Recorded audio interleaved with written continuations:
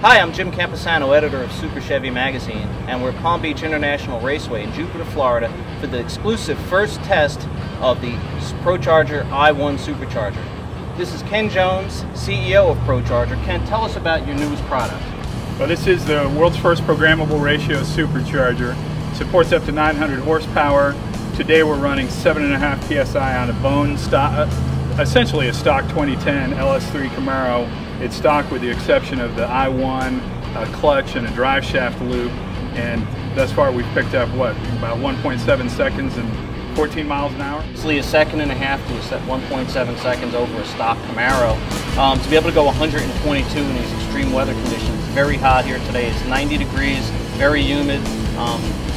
By comparison, a stock ZL1 in these conditions at this track we tested went 12.2 at about 115. So we're way ahead of it. We're what, 1170s at about 122. Where do you think is this car? Literally, it was part of the R&D process. Has hundreds of dyno kits, hundreds of passes. We just drove it down here from Kansas City. It's got 24 miles to the gallon. It's making 625 horsepower at the crank with only 7.5 psi, and it's running these kind of numbers in this heat. And with the programmable supercharger, you could dial the boost back to almost nothing.